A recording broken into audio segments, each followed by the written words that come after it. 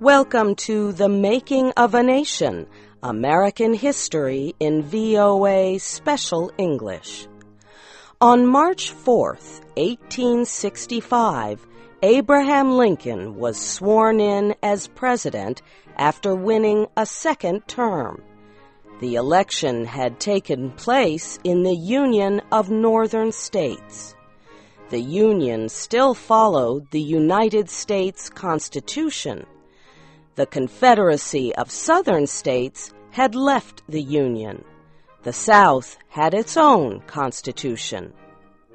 On the evening of Inauguration Day, the White House was open to the public. The party ended near midnight. Thousands of people went to see President Lincoln. This week in our series, Kay Gallant and Harry Monroe continue the story of President Lincoln and the American Civil War.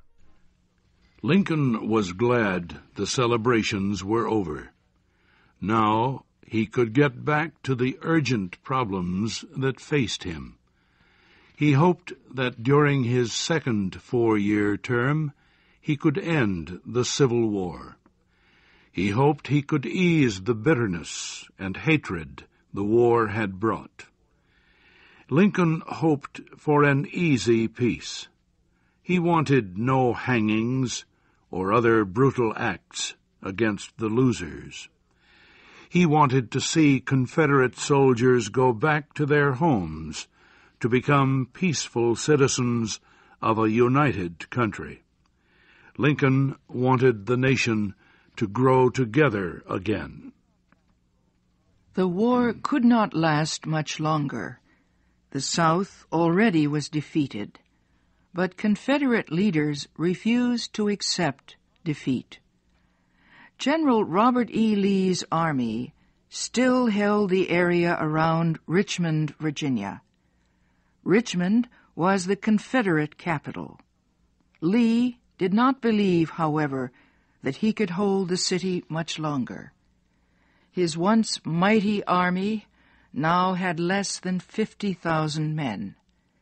These men were tired and hungry, and they had to defend a line almost 60 kilometers long from Richmond to the city of Petersburg.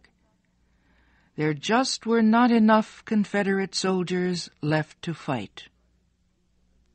Lee decided that his only hope was to give up the two cities. He would march south and join General Joe Johnston's army in North Carolina. Perhaps the two armies could defeat Union forces moving up through the state. Then they could turn to meet the army of General Ulysses Grant. This plan had little chance of success, but it would keep the Confederate armies active for a few more weeks or months. Lee soon discovered that it would not be easy to break out of the trap that Richmond and Petersburg had become. Grant's army seemed to be everywhere. Lee put 11,000 of his men into position near Grant's line. They waited for the enemy to attack. At first, the Confederates received some help from the weather. Heavy rains fell for more than a day. Many roads and fields were flooded. The Union army could not move forward. When it did, the Confederates were ready. They pushed back the attackers. The victory did not last long. There were 5 times more Union soldiers than Confederate soldiers. The Confederates fought hard, but could not stop them. They were forced to withdraw. The Confederates moved slowly, then more quickly as Union troops chased them. They began to flee wildly. About half of them were captured. Grant ordered an immediate attack all along Lee's line. He was sure the line was weak. He was sure he could break it. A Union Army doctor watched the battle from a distance. He said he could see the flash of light from Confederate guns along a line 1 kilometer long. After a while, part of the line went dark. Then another part, and another. Flashes of gunfire became fewer. Finally, all of the line was dark. The doctor said he knew then that the Confederate line had fallen.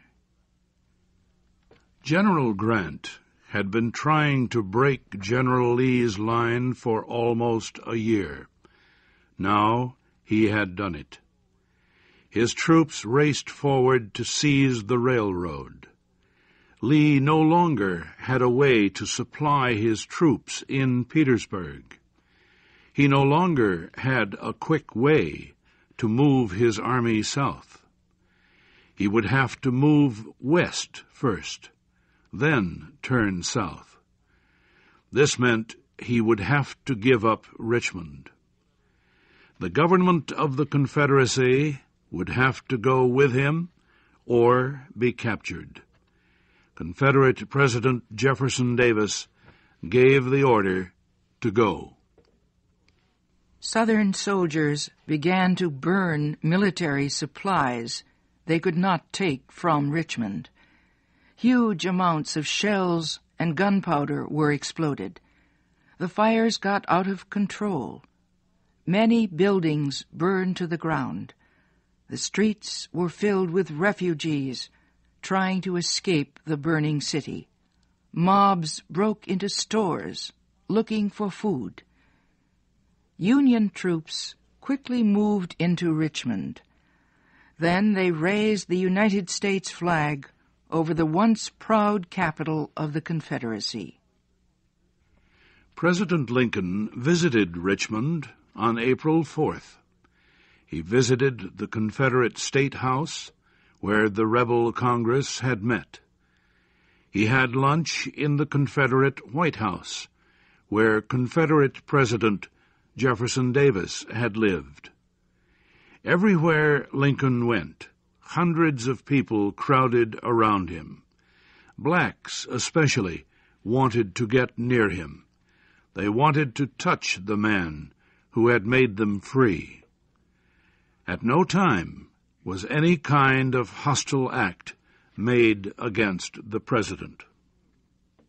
In the next few days, Lincoln followed carefully Grant's campaign against Lee's withdrawing army.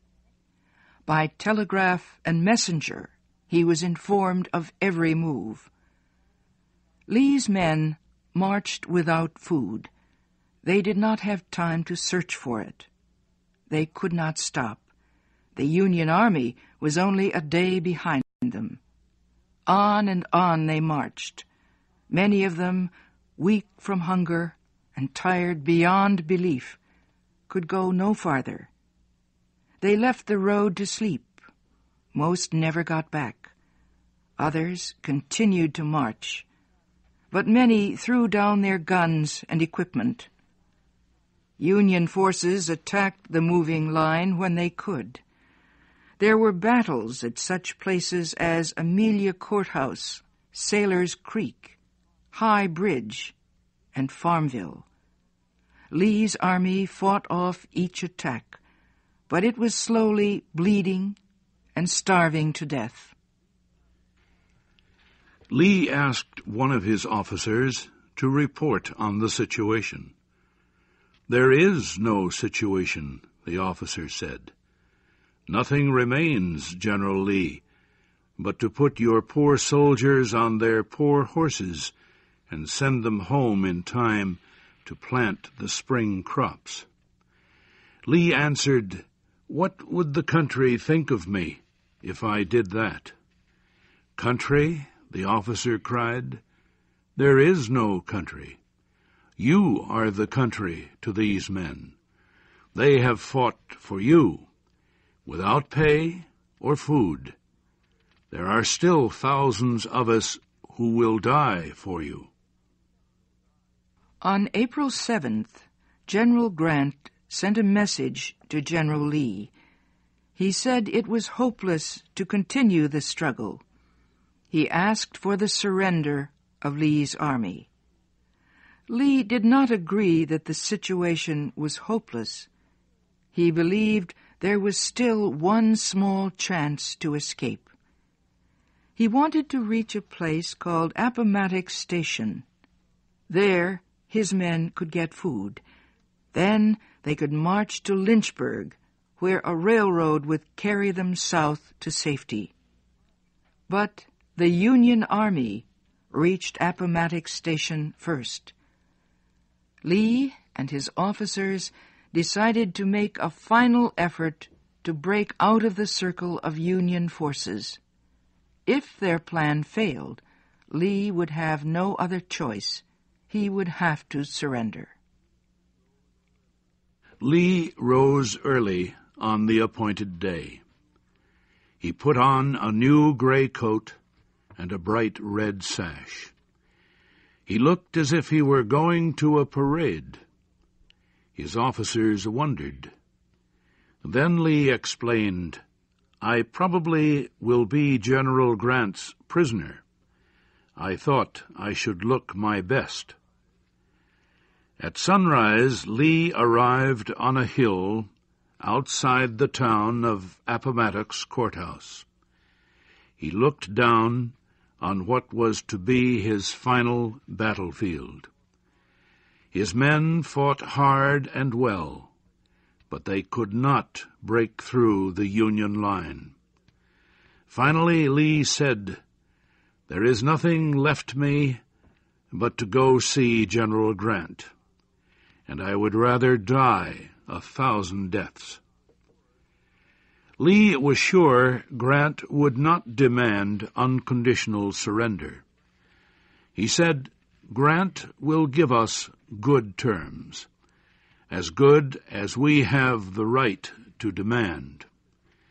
I can surrender this army on the condition that its members will never fight again." Lee turned his horse toward the enemy lines behind his army. He sent a message to General Grant. It said, "I now request to meet with you at such time and place as you may name, to discuss the terms of the surrender of this army." The place would be a home in a town called Appomattox Courthouse. That will be our story next week.